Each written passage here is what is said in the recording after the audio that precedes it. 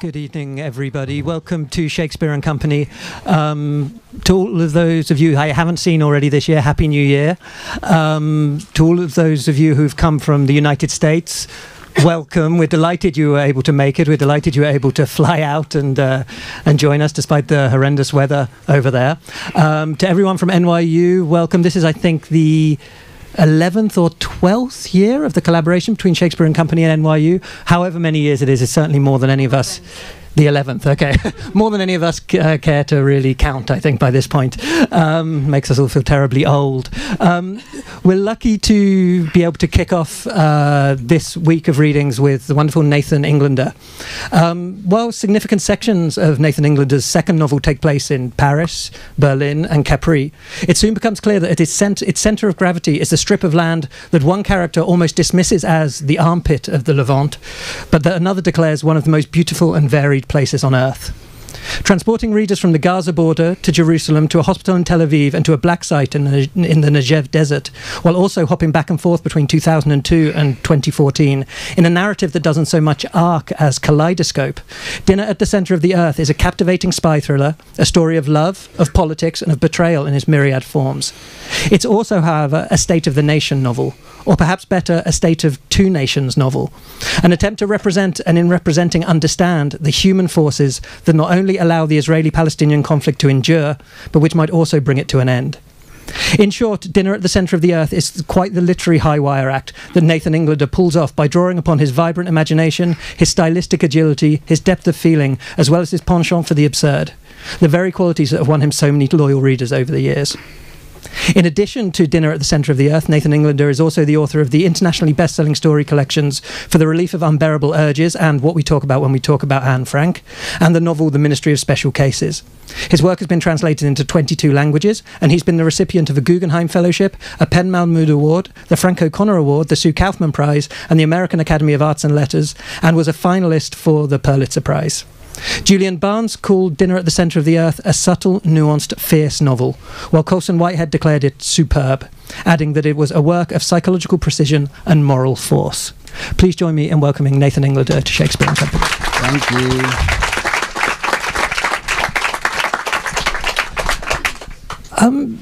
I guess where I'd like to start our conversation about Dinner at the Centre of the Earth is in a slightly unusual place, which is something you say in the acknowledgements, right at the very end, when you're thanking your agent, Nicola Raggi, and you say, who read this book when it was still hidden inside another. And I thought that was a very intriguing phrase, and I'm just curious to find out a little bit more about the genesis of the book. I always and then I back up to like second grade. Well, I'm glad you asked this question, because the first part of and thank you so much for doing this. It's so good. Anyway, I'm always nervous before an event, but it's always good when you know you're in excellent hands. But there's more homework in that introduction. Like, thank you for even building that. I was like, that is a close read just to build the hello. But as for that, I have a lot of students here. Hello, students. But everything you said about the structure of the book is everything I tell them. Like, you're not allowed to do any of this, So I'm glad that you bring us to the book inside the book.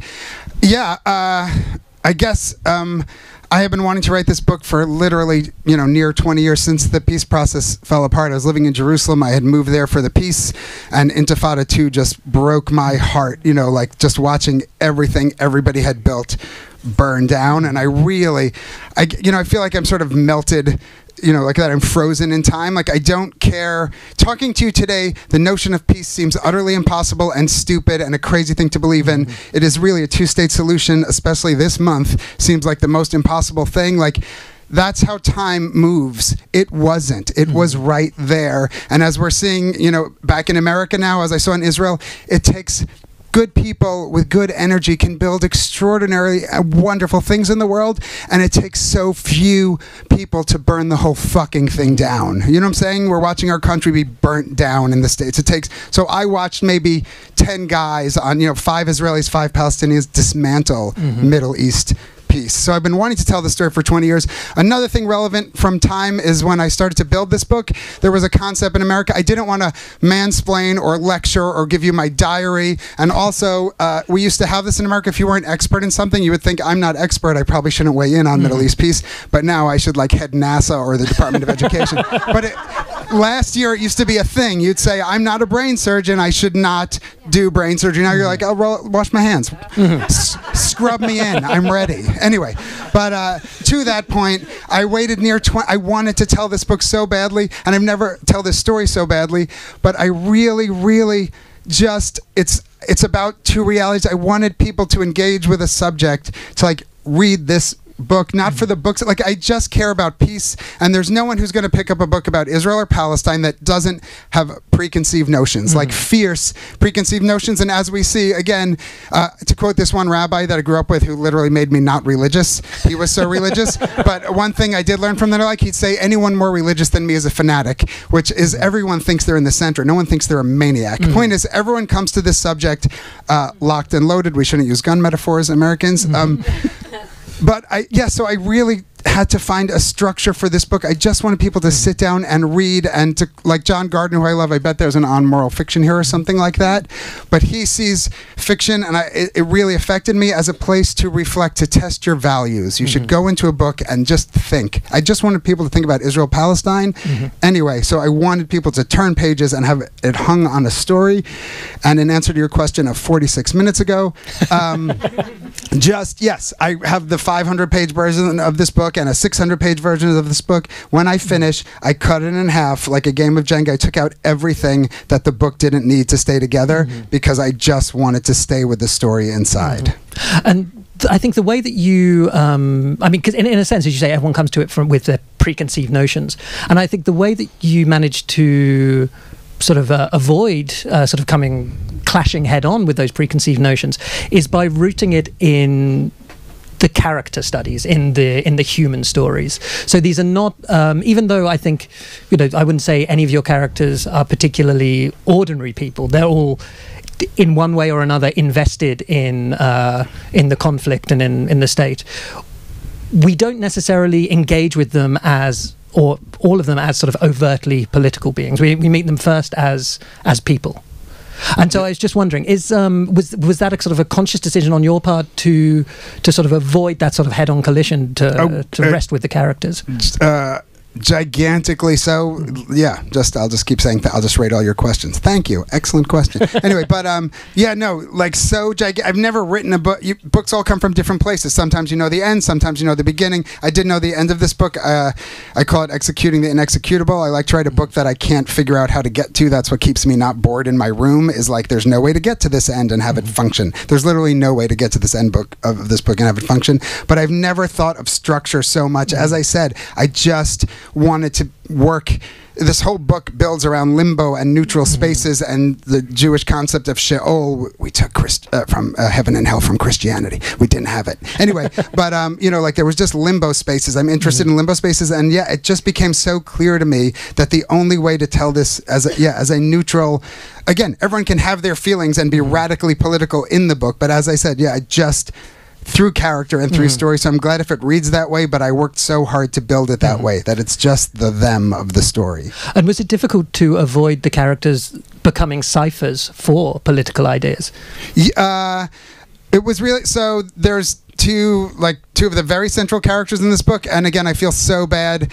The one present, I say, for 20 years of support to Knopf, my publishers, I finally gave them, a book that's not about a rabbi eating toast. It has a plot, like, they deserve that much. But I do feel bad for my editor. There's no way. There's literally maybe like 7 timelines and 5 genres and 13 threads going. There's no way to write jacket copy for this book that doesn't sound like a telenovela. You're like, Prisoner Z has disappeared. The general's in a coma. It's like, bizarrely structured that way. And I can go on for 9 hours. I'll just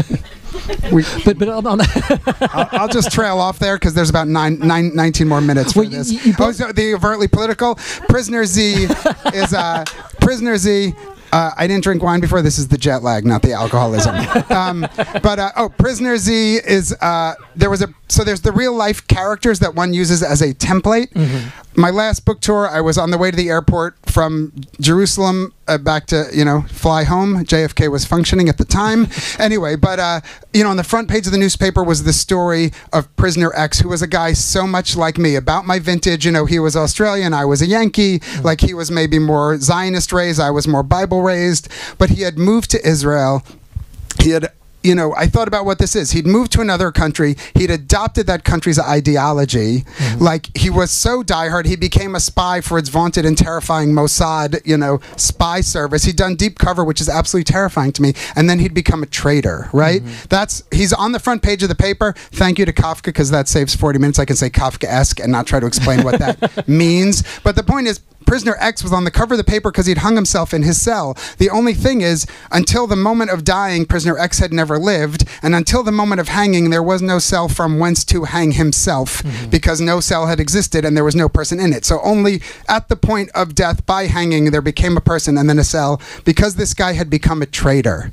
You know what I'm saying? He'd become a traitor to his adopted country. And I thought about ideology. I'm obsessed right now with empathy because it's disappearing like the turtle. Anyway, but, you know, I just thought about what it takes to flip someone. I love the real spy stories, and I love the TV movies and the books. I love flipped spies. It fascinates me. And we know why people flip. It's always failure of character, personality disorder, blackmail, passed over for a promotion, you want to be president. We know why people collude with foreign powers. And I thought, what would it take to flip someone through empathy? Like, what would it take a Prisoner X who's adopted a country and ideology, become a spy, deep cover, and then he becomes a traitor? I was like, you join the Mossad and then become a traitor? I thought, what would it take for that to happen through feeling for the other side? And that's the moment for me that an X becomes a Z. Like, that's how characters from the world flip. And on the opposite end of that spectrum in this book is the general, who is so many things of his life match Ariel Sharon's life. And that, to me, is not a template. You know, you should base nothing on Sharon. And that's because even I, as a writer, and I think any reader, you can't read him. You cannot enter into even a fictionalized version of himself and shift, because the people who love him for his warring and his fighting and all the times he saved Israel and all his great battles and all his killing, and the people who hate him for all his fighting and the Kibya massacre and Sabra and Shatila. He is so loaded. So I can tell you, Prisoner X became Prisoner Z, but Sharon can't be a version of Sharon. I have my general because I needed to own the person. So depending on their politics, you know, they could be themselves or not. You know, Olmert is Olmert, Ben Gurion is Ben Gurion. And was it as was it for you, because there are some of the characters are specifically named, so we have Prisoner Z and we have the general, but then we have, for example, Ruthie, who's looking after the general, and we have Farid. And thanks for no spoil. I've never had spoilers before. It's so fun to have spoilers. I'm like, no spoilers.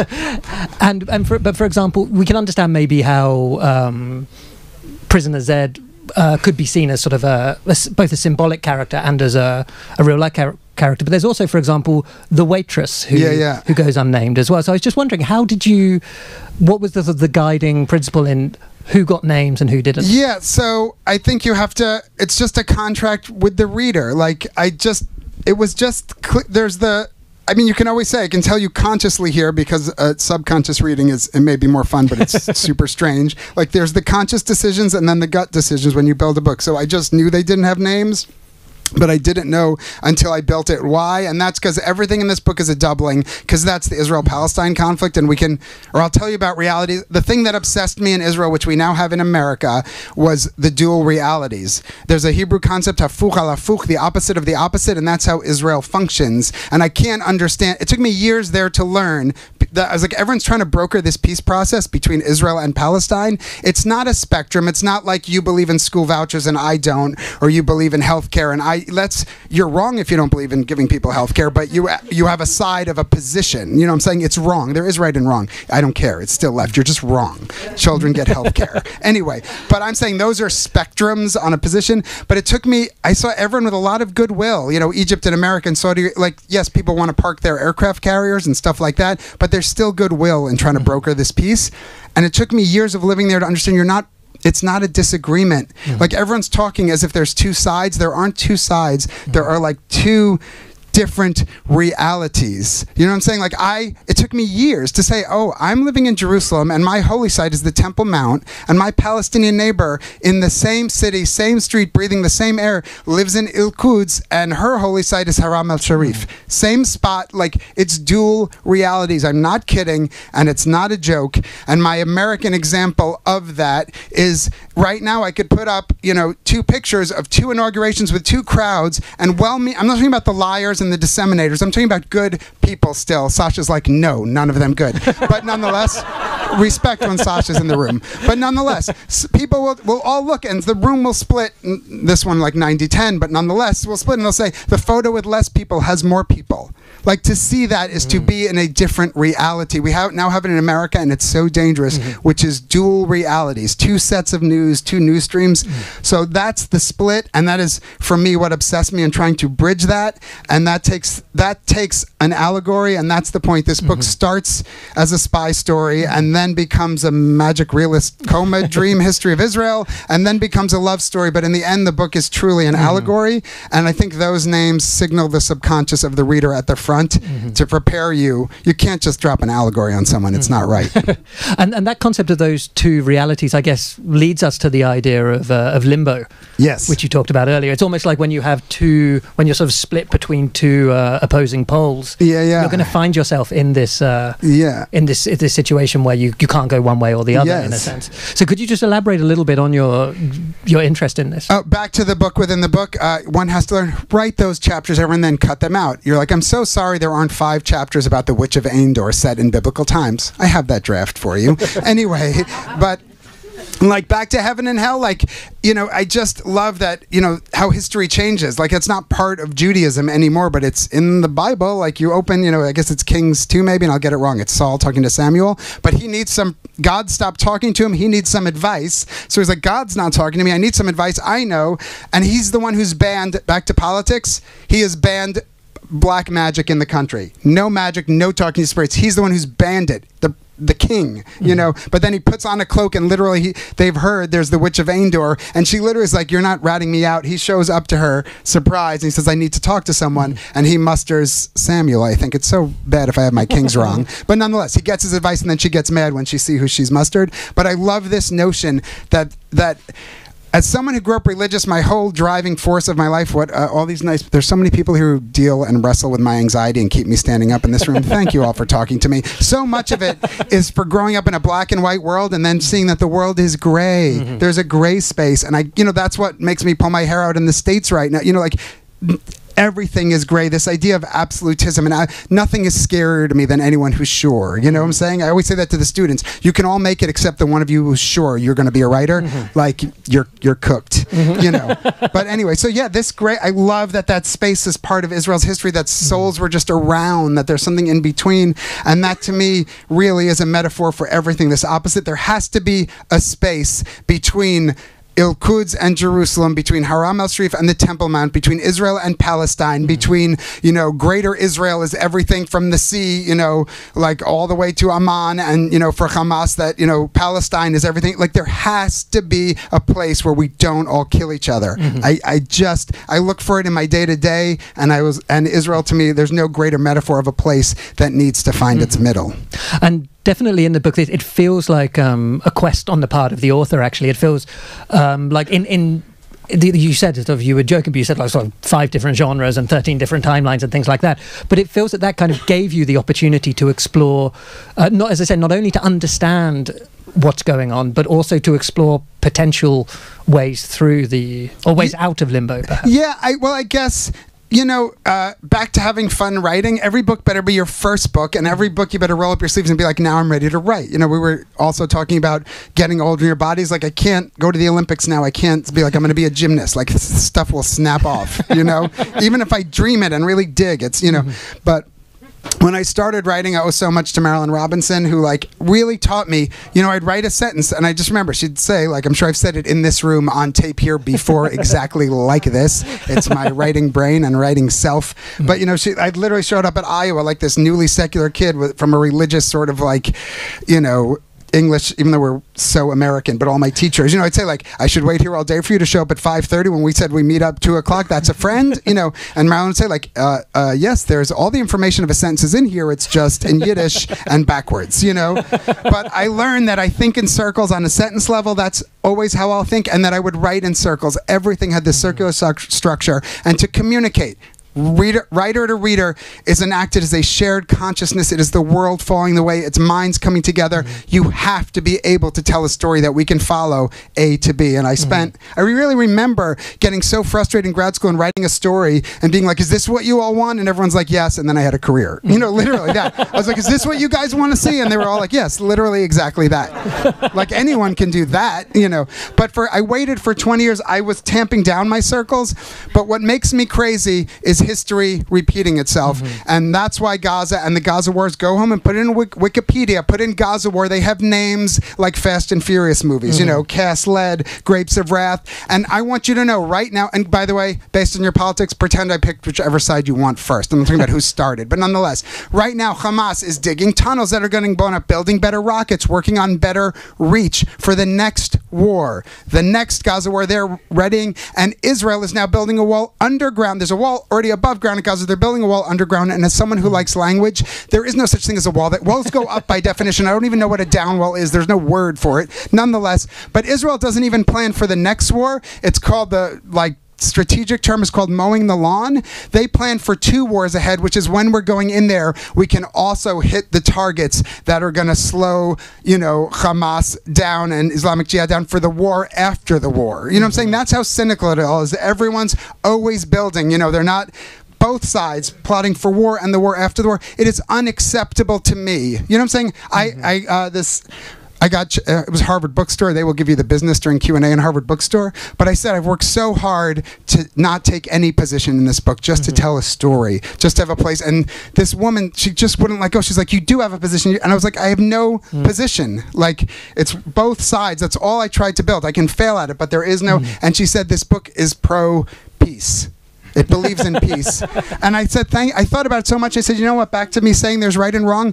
There is no position but peace. If your position is eternal war, that's not okay. And if your position is one side should win, there's like millions of Palestinians and millions of Israelis. One side winning is destruction. We've already seen, you know, we're in Paris. We have seen places run with blood. So I'm like, oh, I still take no position. The fact that the default belief is we should find a solution, like, that is, you know, really, I don't understand, you know, that there could be any other way, you know. And I think one thing that it does as well, keeping it on a very human scale as you do, is that it allows us sometimes to sort of to overcome those ideas of, God, it's just too complicated. It's more difficult than you imagine. There's a line at a point where a character says, what if it were no more of an effort than waking oneself up from a dream?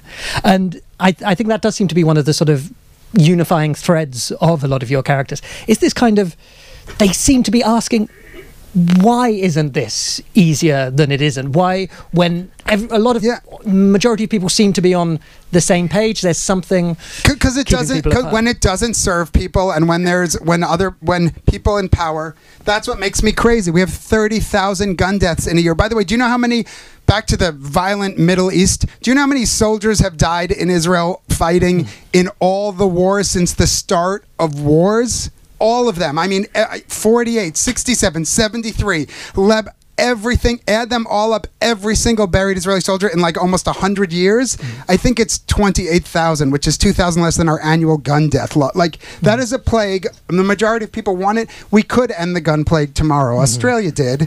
You know what I'm saying? So I'm saying that if you want, thanks. No more. Yeah.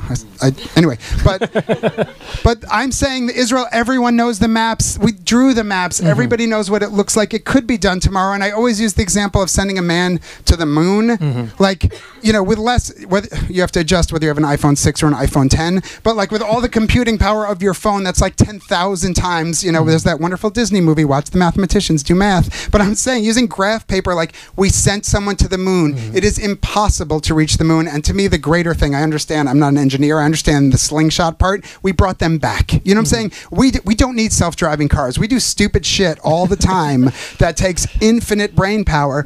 If people wanted this, they'd do it tomorrow.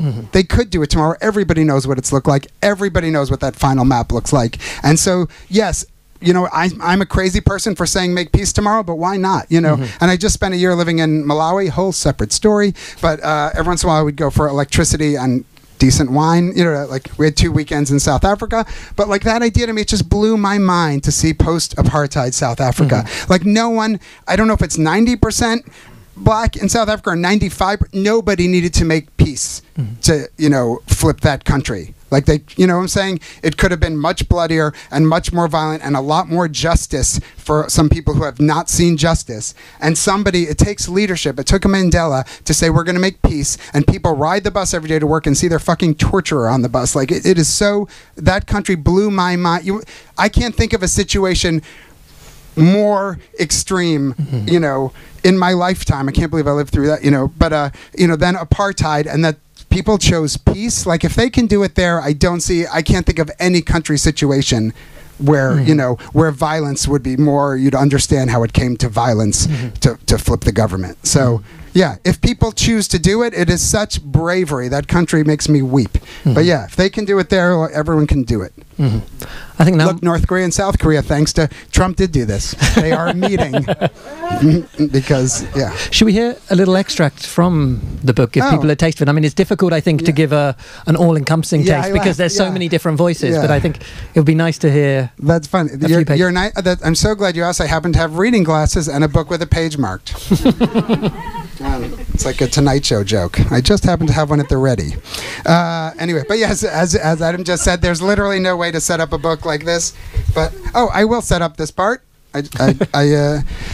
Just when a book's finished, like this part of that Prisoner Z thing of wanting to explore Prisoner Z, and I spent maybe like years researching my Argentina novel because it's set in 1976 in Buenos Aires. I was a baby when the Dirty War happened. I knew nothing about it. I knew nothing about the country, so I had to learn how people, what kind of script, Filidiato script, what kind of script they used to do graffiti, what music you listen to if you're cool, what music you listen to if you're naughty. Fido Payos, then sumo. You know what I'm saying? You have to learn everything. For this book, the concepts were so gigantical to me. I was like, I want to own my places, and that's why it's set here where there's a scene in this store. You know what I'm saying? But it's set in places where I live, so I could own my world, and it became so personal. Like that spy is me. It's a neurotic spy who calls his mother when he's in trouble, because that's what I would do if I were a spy. But anyway, when the book was done, I was like, it's missing something. My editor, we agreed, and I just remembered I had written this down from second grade. I took this moment from my own, sort of fictionalized second grade, and I had to go, thank God for computers, but searching random word fragments. But I think this may be the last thing that I added to the book, that it's just so thinly veiled my strange education. How it had come to this, Prisoner Z felt, had been set so very early, his Jerusalem, his Israel, his end. He'd been given it so long ago, back in suburbia, back in America, a birthright spoon-fed to him in his Jewish day school classroom, a little boy with a heavy prayer book and a yarmulke like a soup bowl turned over and resting atop his head. It is second grade, and they are running, the children with their arms outspread. They are flying. The desks are pushed together, the teacher's orders, their lovely 18-year-old teacher who would soon get pregnant and disappear. They know enough, the boys and girls, to love this black-haired lady whose even more black, more beautiful hair peeks out from under her wig as she pushes the big desk, the teacher's desk, towards theirs. She dresses modestly, but there is no modest when you are a beautiful, raven-haired, 18-year-old second-grade teacher flushed from trying to get pregnant in all your free time. Their love for her was different from what they felt for the others. It was marrying love and wanting to be her love, and it was youthful, energetic teacher love, and they would do anything for her, anything at all. So when after morning prayer, after marching into the room with their big green siddurim and taking their seats, when she'd stood and jutted out her bottom jaw and blown the hair from her eyes, when she'd said up, up, and raised her hands, raising the class so easily with them, Prisoner Z's no longer sure if she'd actually spoken the up, up at all. We're going somewhere and we are late is what she says. Where are we going? Asked Batya, whose English name is Beth. A smile from the teacher, a glimmer to the eye. We are going, my little Yiddelach, to Yerushalayim. We are flying right now to Israel. The Mashiach is coming and we need to get there. We need to help welcome him in. And the hands again are waving and we are all already following. Now push the desks together so we can get up into the sky.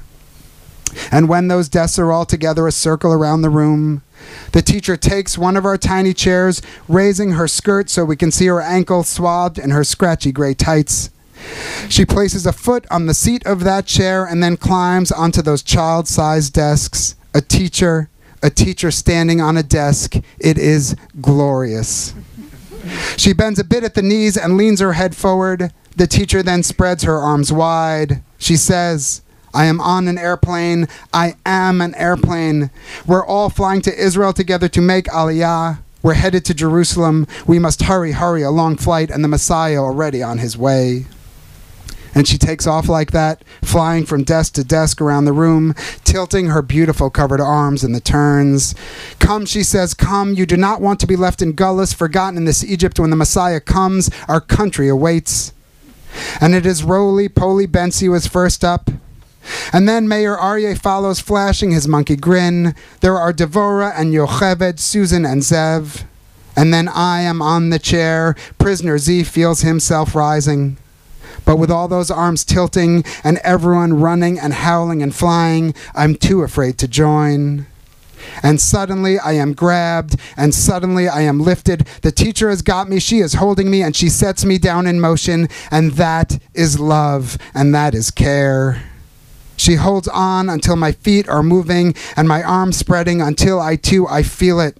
Until I am looking down at the classroom below, down at New York, at America, until it all looks like desert and all looks like wasteland. Nothing but the emptiness that is the whole world outside what God gave us. Thank you. Thanks. Thank you so much. I think I'm going to ask you one more question before opening it up to the audience. So if you have a question for Nathan, get ready and we'll get a microphone to you. But just sort of bouncing off that, and there's a lot in this book, the idea of a country compared to the reality of the country, the symbol of the country compared to what the country actually does. There's a moment where Prisoner Z's actions are described as a crime of political passion, which which struck me as caught me short, struck me as a very sort of interesting concept. And another moment where his actions are described as genuinely well-meant treason. And obviously, treason is a word which is very much in the air at the moment. But I just wondered if because of treason, because of very obvious intentional treason. But I just wondered, could you just talk a little bit about that concept of sort of a crime of political passion or genuinely well-meant treason, and what you think sort of one owes to one's country, to the idea of one's country, and when perhaps one has to sort of that's it. Countries are an idea. I mean, that's why I can't sleep at night. It's just this idea. I have an idea of what America is, and this is not it. And I just think about how much that people act in history. America's so big, I never felt it. Like, I was always interested when friends were involved in American politics. In Jerusalem, I had a tiny little balcony, and it looked at the Knesset, and I'd know when bad stuff happened before it was on the news, because I'd see the helicopter land on the helipad, and then another gun, I'm like, oh, that's bad. You know what I'm saying? I'd see the prime minister's two cheesy, like, Lincoln Continentals, the real one, and the, Distracto Lincoln, pass by it's just, I used to think it was Israel that woke me up to this, which is terrifying. I used to think people had a plan. I didn't think people were in charge of stuff. I said, oh, this seems a crazy thing for the prime minister to do, or they must have a plan. Like, you wouldn't just go destabilize Iraq, and lead to a Syria. You wouldn't just undo the world. You must have there's something I don't know. And it was both terrifying and freeing to understand regular people make choices, and both that it's people need to act if they feel something wrong is going on. But back to the idea of a country, it's more, as someone who was raised like Jerusalem is a living Eretz Yisrael, the religious thing. Abraham's from the Bible to me. Avram Avinu, Moshe Rabbeinu, those Moses, those Abrahams with their Hebrew names. Those are real living people to me. And that Jerusalem is a place. My old gym there, I had a treadmill that looked at the old city walls. And I was like, I just couldn't believe that mix of worlds. It was so shocking to me, to split that up. Biblical Israel and actual Israel, biblical Jerusalem, actual Jerusalem. And, I remember it was a friend's mother, a Christian friend. I have 3. But anyway, but she's super religious and was on pilgrimage. And I remember she went to the Sea of Galilee where Jesus Jesus, like, said her mom, like, flipped, somebody was like water skiing. Like, there is someone walking on water. They're just, you know, they're just fast, you know.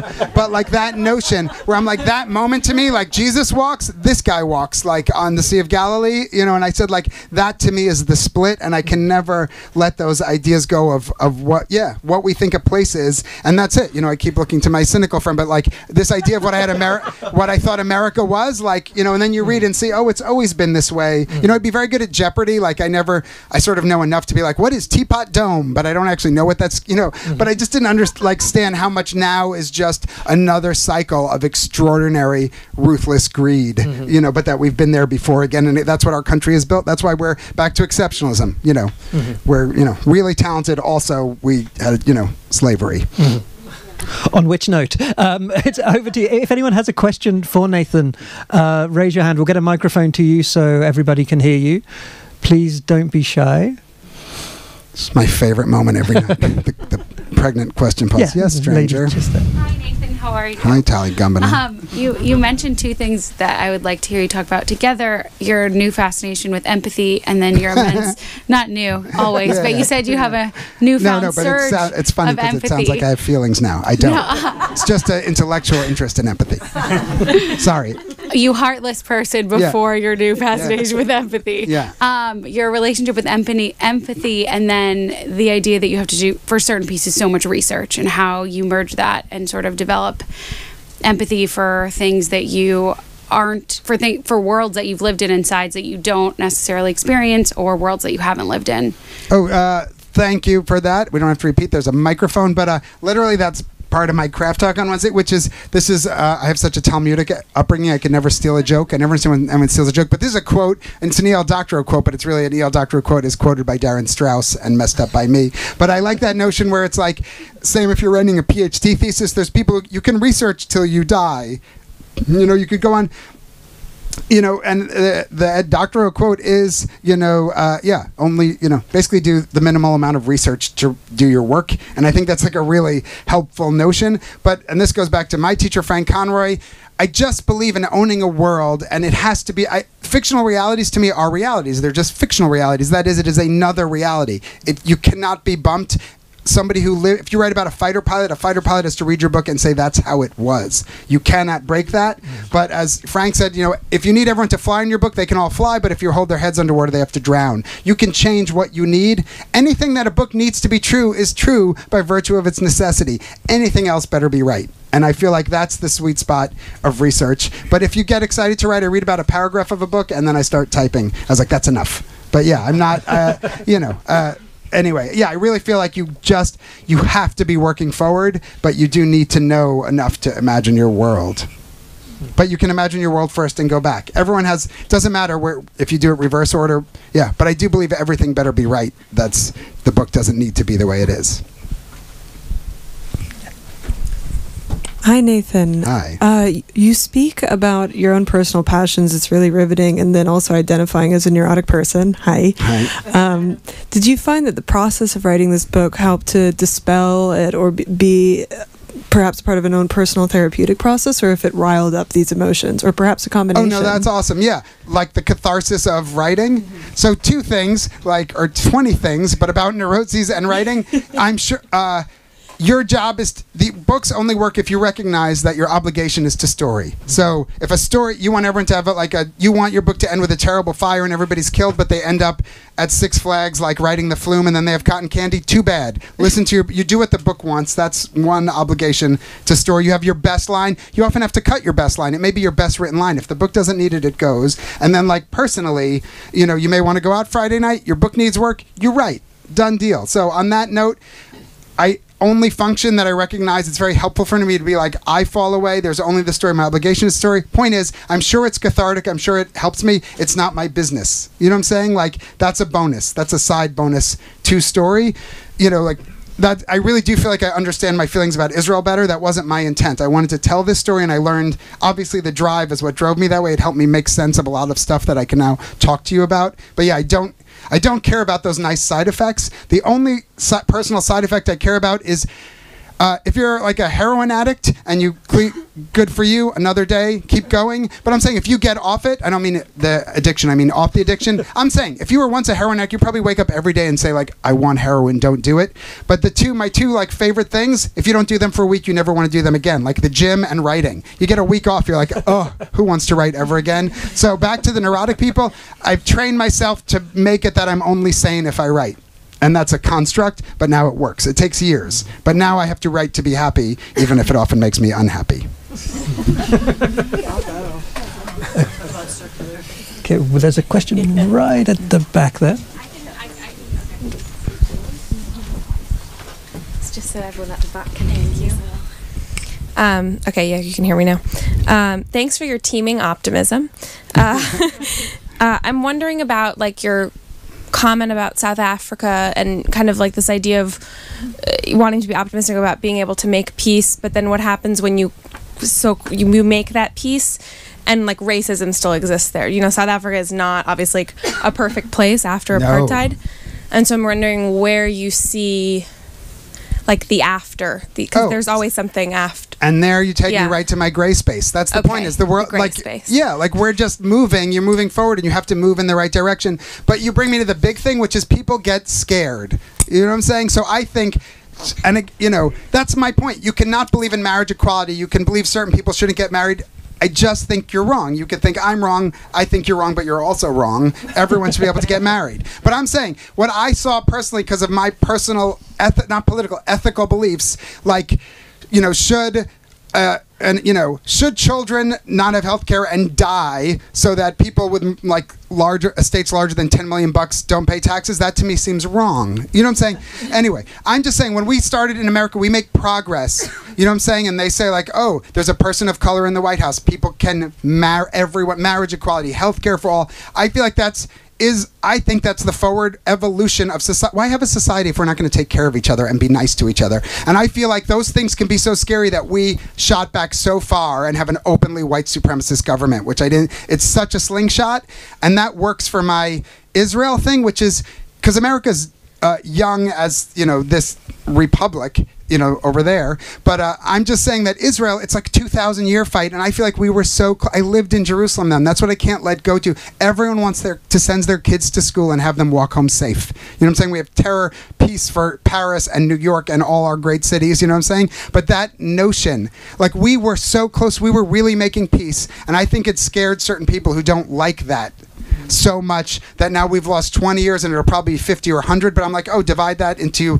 2,000. So I'm saying America's a couple of 100 years old. Hopefully, you know, hopefully Mueller's done next week. I'm just saying that notion, we made progress as a society, and then it scares certain people who don't want to see that kind of progress, and then it goes back. So I think the job is to just keep pushing forward. There are certain obvious things that I think are beyond discussion, which is, you know, as I say, healthcare. It's inevitable. So we're going to lose some ground, but you can't stop that because any feeling human being would want to be helped if they were ill by society.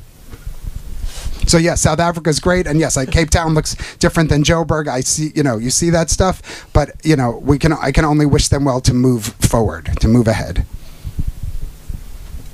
That's a dead serious. Should we take one more? Maybe I can get more depressing, and then we'll maybe clap if I earned it. No, that's okay. Well, we can call it there.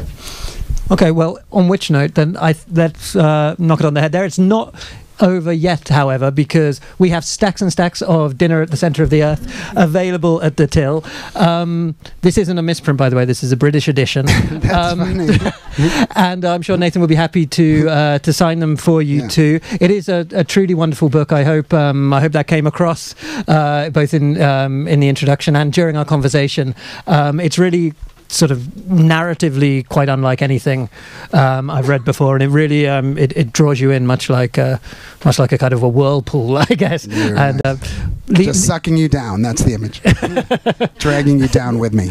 Stick around, have a glass of wine with us, get your book signed. Hopefully see many of you as possible on Thursday as well, when we'll be joined by two faces very familiar to a lot of you, Deborah Landau and John Freeman, who will be reading from their poetry collections for us, so do come along for that. Otherwise, please just join me one more time in giving it up for Nathan Englander. Yours and I thank for coming. Thank you, Adam, for being brilliant.